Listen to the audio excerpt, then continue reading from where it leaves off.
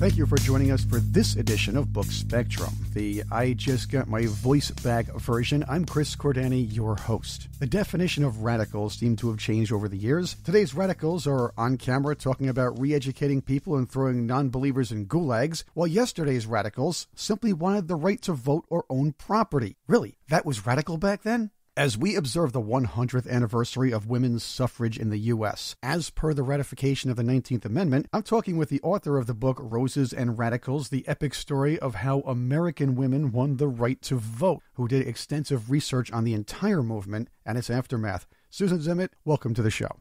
Thank you, Chris. It's really a pleasure to be on your show. Thank you for inviting me. What inspired you to write this book, Susan? Well, basically, I have for pretty much my entire life been very pro-women and very pro-women issues and children's issue. I'm passionate about issues. So this is something I've cared about a lot. And through my work life, I've always pushed the envelope in terms of being a woman in the business world and making sure that, I got promoted when I needed to be promoted and received the salaries that I needed to receive. So I was always outspoken and challenging. But one day I was up in Kingston. I was a county legislator at the time, and I picked up a newspaper, and in the back of the paper, it was the New York Times, and in the back of the paper was a column about the forgotten movement. And it was all about the 100th anniversary of the women's right to vote that was coming up in 8 years. And then it talked about the movement. And I remember thinking, how could I not know about this? How do I not know about the history of women receiving the right to vote? And I decided that I really had wanted to, get on top of this and be a part of the celebration. So I ended up going to Seneca Falls in Rochester, which is really basically the birthplace of the movement. I went and visited with Congresswoman Louise Slaughter, who unfortunately just passed away a year ago, an amazing woman, and went to talk to her up in Rochester about the 100th anniversary. And they said, Susan, the Congresswoman will be all over this, but you need to go to the Susan B. Anthony House, which is in Rochester, and get them on board. So I went over to the Susan B. Anthony House. I sat down with the director of the Susan B. Anthony House, Deborah Hughes, and she said, Susan, you fell from heaven. She said, we're all these small houses. We all want to get working on the 100th anniversary, but we can't really take this whole thing on. Basically, tag you're it. Now, that was pretty funny because I didn't know much about the movement, but all of a sudden I was being anointed as a person to sort of work on this. When she took me for a private tour of the Susan B. Anthony House, we were standing outside on the street, and I was told that the house was exactly like it was when Susan B. Anthony lived there in the 1800s. The street was exactly like it was when she lived there in the 1800s. And it hit me, and I'm not necessarily a history lover, but it hit me that because of this woman, I could actually be the person I was, an elected official, a vice president of an advertising agency, that it was because of these people before me.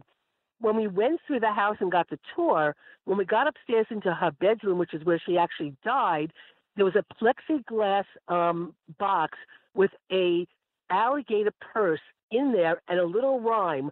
And I could not believe there was a rhyme when I was a little girl, and so many women jump rope to this. Miss Lucy has a steamboat, the steamboat has a bell. Miss Lucy went to heaven, the steamboat went to hello, operator, it goes on. Then it says, in came the doctor, in came the nurse, in came the woman with the alligator purse. And I was like, oh my God, Susan B. Anthony was a woman with the alligator purse. I can't believe this. So I was basically smitten. That was it. I was going to be working on this.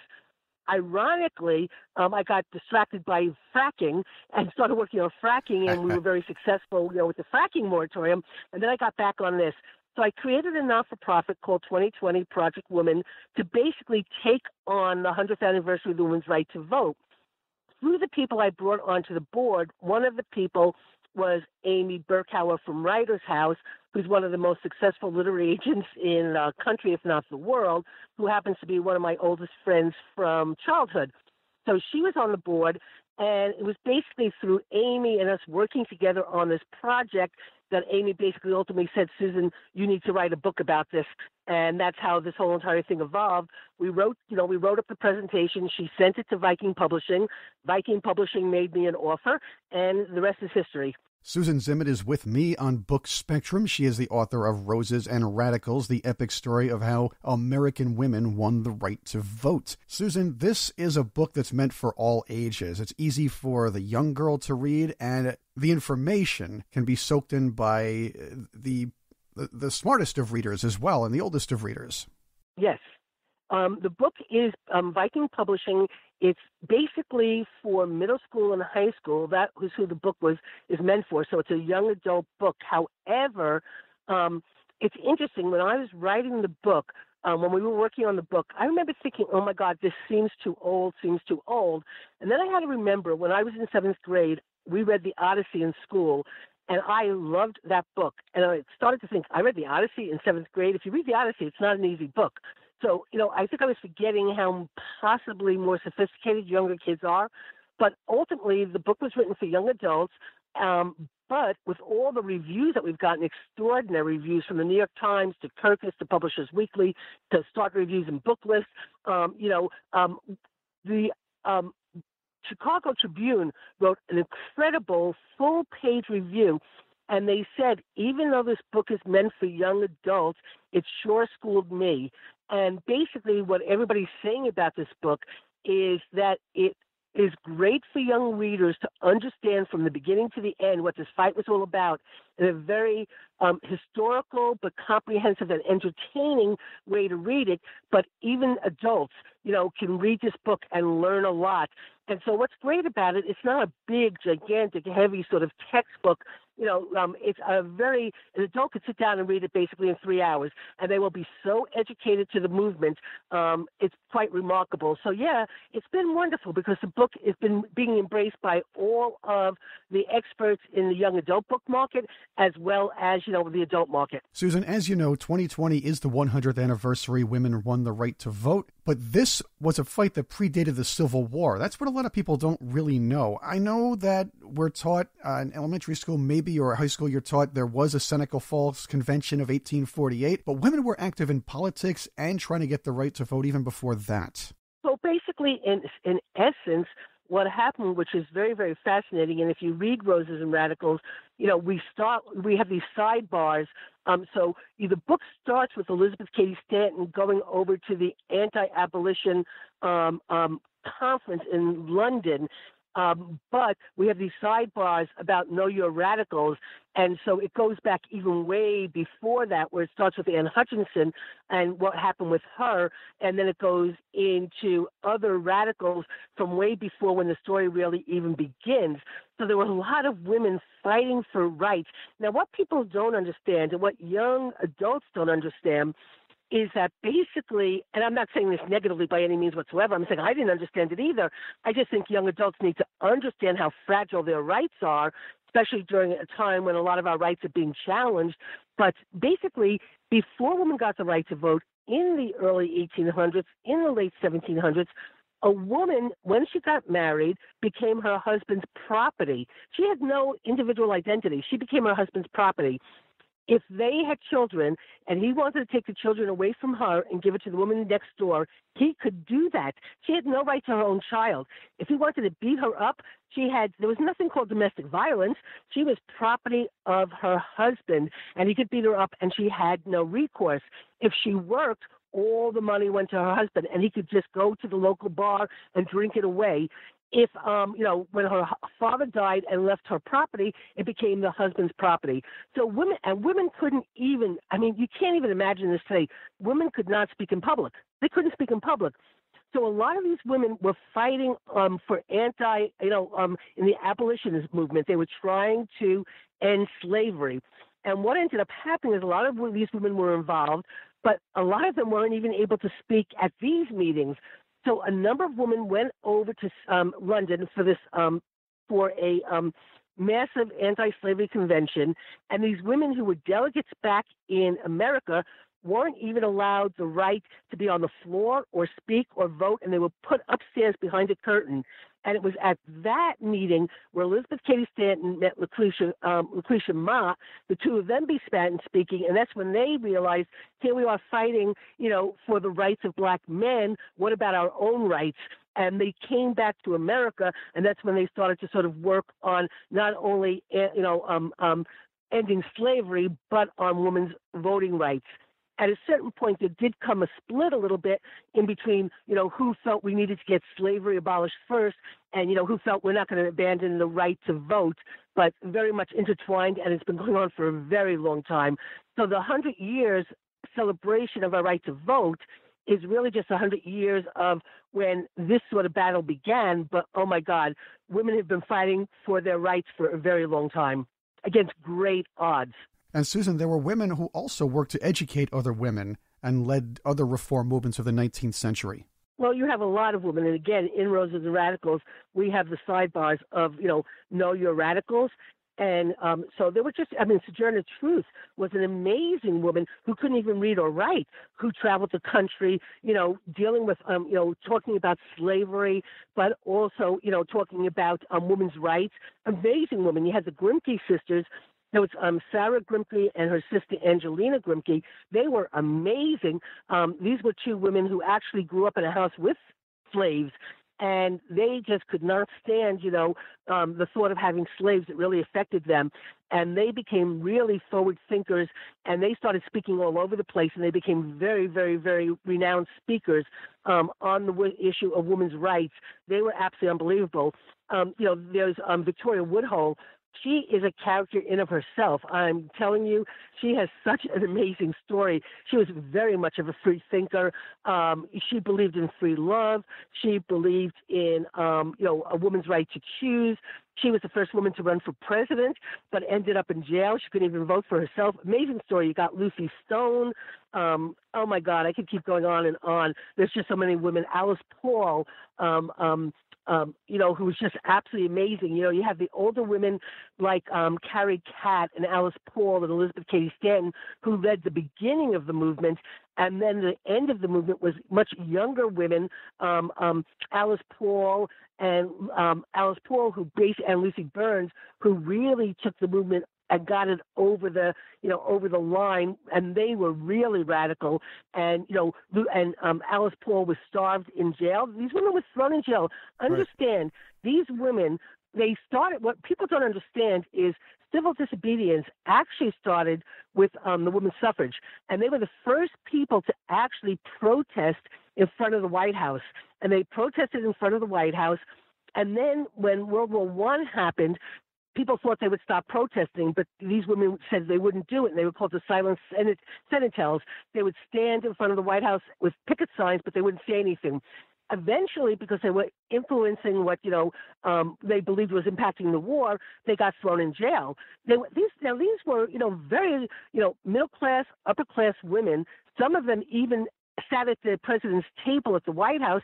Some of their husbands were congressmen and senators, thrown into horrific conditions in jails, starved, force-fed, beaten, all because they were asking for the right to vote.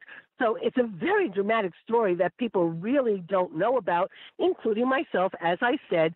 But, when people learn about what these women went through to get us the right to vote, I think people will take their vote much more seriously and not basically say, oh, it's not worth it, it doesn't matter, because this is a right that not only was fought for, with these women putting their lives on the line, but people all over the world fight for the right to vote, and we in America take it for granted and think it doesn't even matter and don't understand how important it truly is. Now, you mentioned that World War I era. Little did these women and, of course, their opponents know that it would be a woman running day-to-day operations of the country in the last couple of years of Wilson's presidency. Right.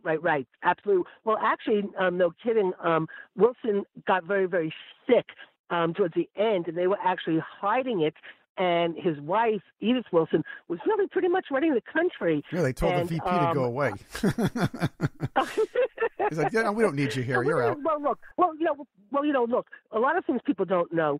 There were a lot of inventions like the washing machine or the dryer, that were, the patent, a African-American woman way back when came up with, an idea of how to do a washing machine, but because she was a black woman, she didn't believe that she'd be able to get the patent and get taken seriously, and all she cared about was making women's lives easier from the drudgery of home care, and she gave it to a man, and the man got the credit for doing it.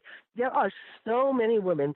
Well, look at the most recent movie, Hidden Figures, Right. about these women who were so instrumental in the space, movement, but they never got the credit. So truth be told, there's probably a lot of men running around and in our history books that take credit for ideas and inventions that were really created by women. I'm sure there were a lot of men who gained a little more power, confidence, and some ideas from women dating back to even the Dark Ages and before. This happened. Women may not have had political power out in the open, but a lot or a few of them kind of knew what they were doing on the inside. The Cleopatras of the world were rare. Yes. Oh, right. But but if you think, it's actually funny because people would probably feel that the eastern states were the first states to give women the right to vote, but that's not the truth at all. It was actually the western states that gave women the right to vote, and a lot of western states, when they got constituted, put the women's right to vote right into their constitution.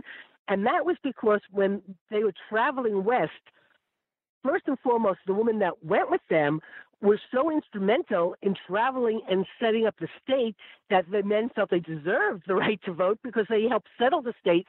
But then also they actually advertised, they felt by giving women the right to vote, they could then promote that, and that would get more women to move out west.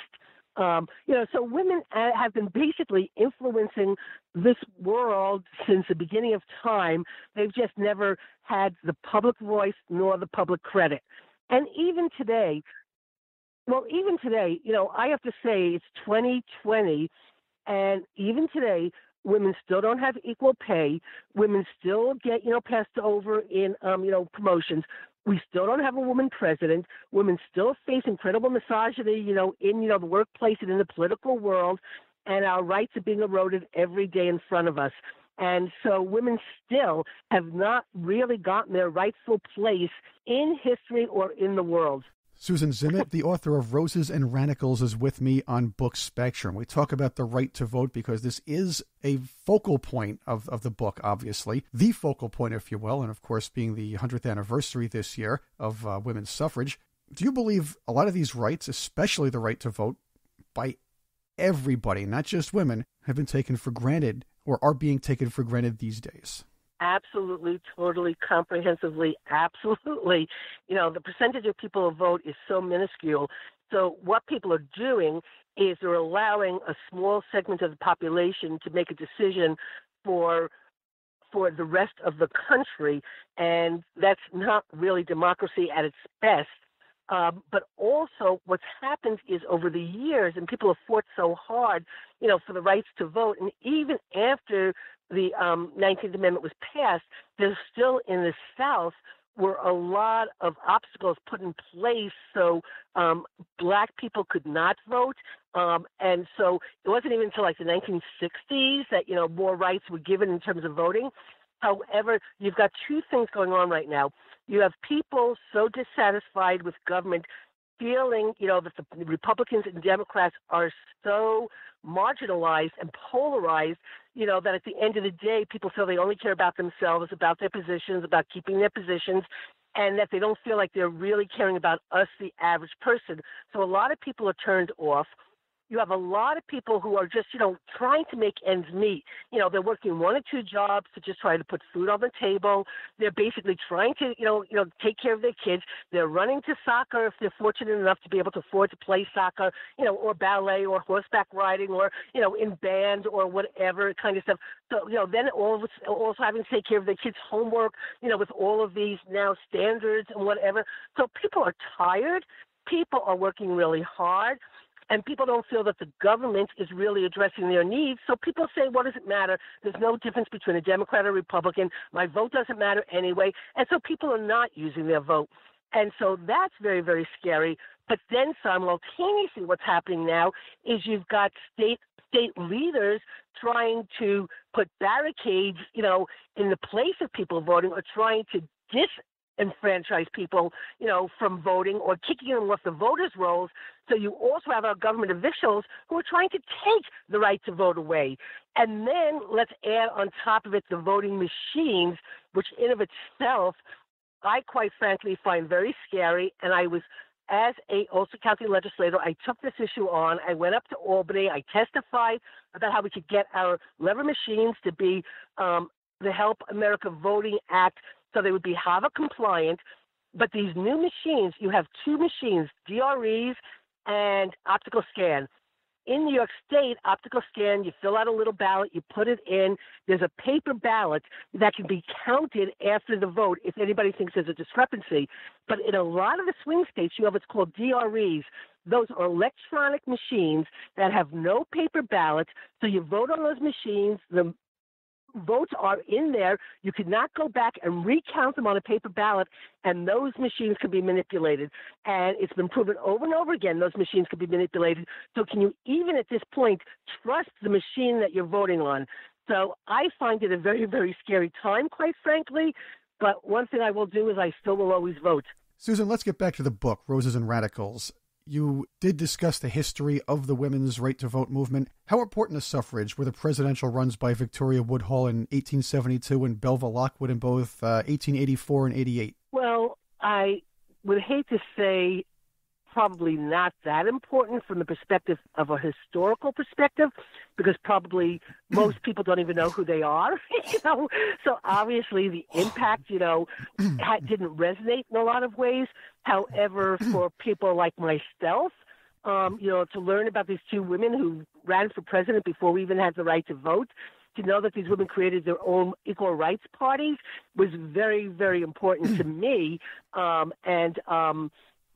And again, like the bravery that these women showed was really, really phenomenal. But unfortunately, they don't have their right place in history. Susan, the first woman to break 40,000 presidential votes in a presidential election was Gracie Allen. But you didn't know that. Was she married to? That's the Gracie Allen. Yes. Yeah. Seriously, you're right. I did not know that. 1940, the surprise party. Seriously? Very seriously. Well, thank you for sharing that. I didn't know that. That's a great fact. But it was 40,000 votes. It might have been a little bit of fun. But from then on, we've had a lot of women who've actually run for president in minor parties. Unfortunately, a lot of them were the Communist or Socialist Workers' Party. But you did in 1972 get a faithless voter that that gave the first electoral vote to a woman, Toni Nathan. And it kind of started snowballing up from there. Well, I mean, you had women put themselves out there throughout history to accomplish something great.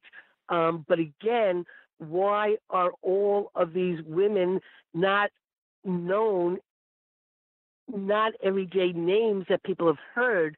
Again, that's the point of this book, Roses and Radicals, the epic story of how American women won the right to vote, is to give these women a voice, to give these radicals a voice, to have people understand how long and how hard these women were fighting for just everyday rights, not just for the right to vote. It wasn't really just for Susan B. Anthony. She was very, very focused. For Carrie Chapman Catt, very focused on the right to vote. Alice Burns, very focused on the right to vote. But you had people like Matilda Joslyn Gage, who was sort of written out of history in a lot of ways. Again, another really incredible radical that people don't really know about. But she was not just about the right to vote. She was about equal pay. She was about separation of church and state because she felt it was the church that really, kept women down. She was all for, abolishing alcohol because, of the impact it had when men would come home and beat their wives.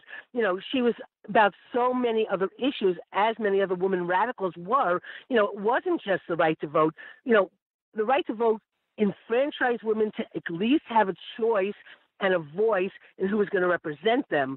But there were so many other issues, like, being able to own your own property, being able to keep your child, being able to not, be beaten by your husband and have no recourse. So there have been battles that these women have been fighting for a long time, and we are still today fighting. Which again goes back to why this book is so important for young people to read, so they understand, the history of the battles for these rights. Susan, you brought up something very important: domestic violence. That was another huge issue women faced. Yes. And we're talking about centuries. They had no political power. How much had advocacy for victims played a role in support for women's suffrage? That's a question I don't feel really capable of answering. However, I suspect that probably, a lot of women who were being abused probably might have joined, the battle. But, again, this is not something I've really studied, although it would be interesting to look into.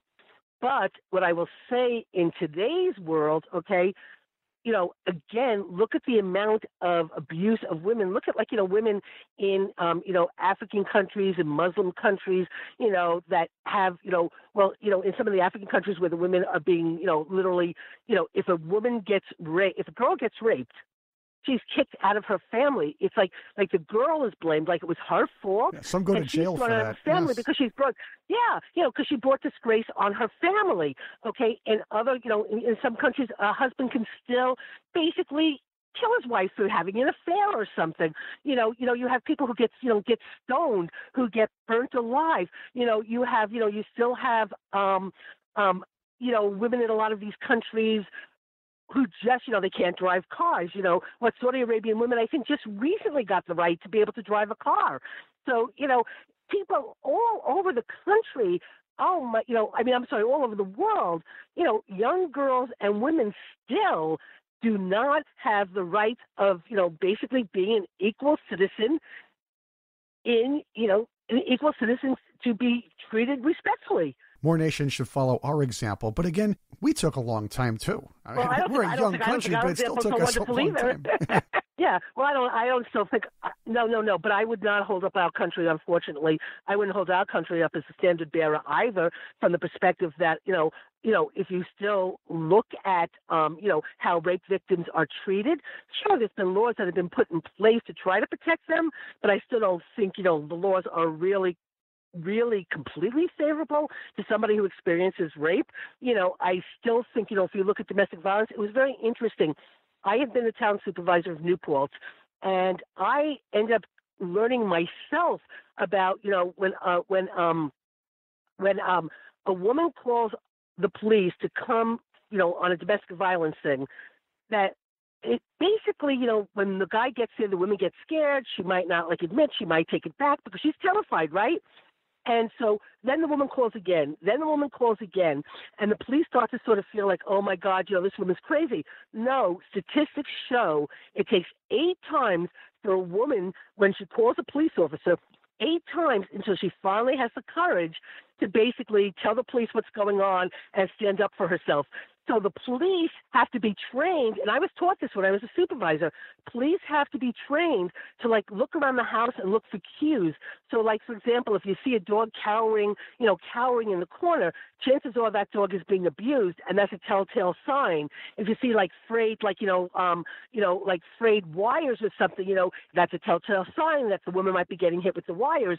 There are certain things that police are supposed to look at because they've been trained, hopefully, to understand that because a woman calls you doesn't mean a woman is going to be able to actually go on record about her abuse because she's terrified. So you have to understand the psychology of a woman being abused in order to be able to, take care of, her needs, kinds of stuff. So again, we still have too much, domestic abuse. We have too many women living in poverty. We have too many children, that are going to school hungry. We have too many people living on the streets. And a lot of it is basically, is women. More women live in poverty. More women, are basically hungry. More women are sexually abused. It goes on and on and on. The book is Roses and Radicals. Susan Zimet, the author, is here with me on Book Spectrum. In your non-author life, Susan, you devoted much of your time to fighting against hunger in New York. Yes. So, it's something that I've always really believed passionately in. So even as a youngster, I would be involved in doing, food drives and different things like that. But when I was a supervisor of the town of New Paltz, I made sure that, our beloved family of New Paltz, family of Woodstock, which was, the emergency food provider for, the people in New Paltz who needed food and other services, I actually increased their budget, to make sure they had the kind of money that they needed to provide the services that they needed. Then I became like an executive director for an anti-hunger advocacy organization. So I was lobbying up in Albany on a lot of different issues, and not just more money for the emergency food pantries, but the issue of lifting people out of poverty. Because basically what I learned in the hunger field is first people pay their housing costs, which we all know, can be extraordinarily expensive. Then they pay for the heat. And then if they have health insurance, they're fortunate enough to have health insurance, they pay for that. Food is the last thing to go, so they can always go to a pantry to get food. Now, God forbid they have a little bit of extra money, but then their car breaks down. They've got to pay for their car so they can get to work. So what's happened was that basically the emergency feeding programs that were created a long time ago to be an emergency program is now basically a lifeline for too many people living in our country, and it's now it's now almost like the supermarket for the poor. And so we have so many food banks, so many emergency feeding programs, so many people in need. So we've got to deal with the poverty issues like living wages, affordable housing, affordable health care, in order to help lift people out of poverty so they won't face hunger. But the thing that I also think we need to really understand is that we have to deal with it at the front end, not at the back end. And what I mean about that is if a kid goes to school hungry, how do you expect a kid to pay attention and not act out? So a kid ends up acting out. They get sent to the principal. They keep getting in trouble. Eventually they drop out of school. They get into trouble. They end up in jail. So we end up paying for this child who maybe we fed at the beginning so they could learn, we end up paying for them by being in jail.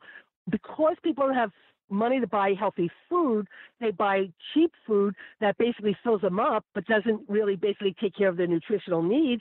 And now we have, an incredible obesity problem, diabetes. And so now, again, we're paying for it on the back end with Medicaid. So, we've got to get our priorities straight in the sense of we've got to address the needs at the front end so we can lessen the needs at the back end. Susan Zimet, what would you like your readers to learn most from Roses and Radicals? Well, I would like for them to learn this amazing history, what it was all about, what these women went through, and how they really basically went against all odds, put themselves and their personal safety on the line to basically win women the right to vote. So ultimately, when I go speak to young people, when I do some book tours, the bottom line is pretty much to get young people to understand not just the importance of voting, but don't let anybody ever tell you that you can't achieve your life dreams, because look at what these women did against all odds. They got us the right to vote. Many of them never even lived to see this come to fruition. They didn't even get to vote, but they put their life on the line for this battle, and they ultimately won. And so I just would like young adults to understand, if you've got a dream, you go for it, and don't let anybody tell you that you can't achieve it, because look at these brave women and look what they achieved. And that, to me, is like pretty much the most important thing that underlies this book. And this is something that's really glossed over in history classes. The kids aren't really taught.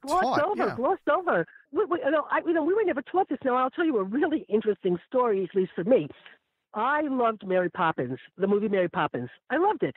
I used to watch it as a kid. Thanksgiving, my mother would scream at me to come back to the table. Loved Mary Poppins.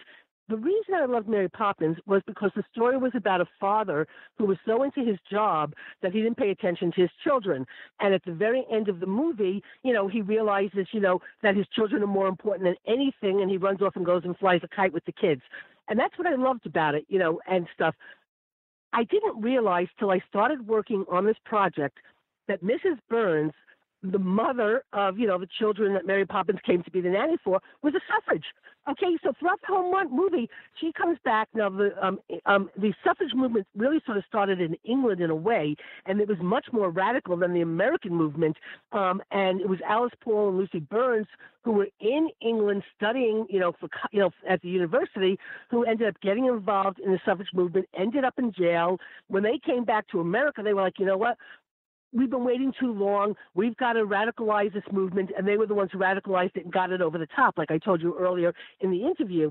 But basically, here's Mrs. Burns, with a woman, Votes for Women sash over her, going up and down the steps singing, shoulder to shoulder, suffragettes. And she starts talking about, what's going on in England and the right to vote.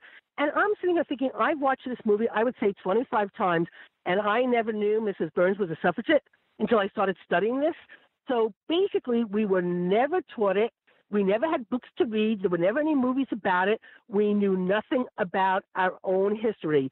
So later in my life, I don't even want to say what age I was, and give it away.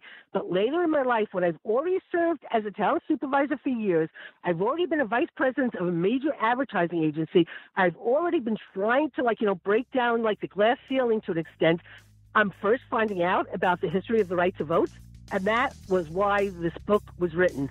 Susan Zimet, thank you for joining us here on Book Spectrum. Thank you, Chris, very much for having me. Once again, the book is Roses and Radicals, the epic story of how American women won the right to vote, from Susan Zimet. You can find out more about Susan on her website, susanzimet.com, as well as how to get the book. And you can find out more about how to get the book also on our website, bookspectrum.com.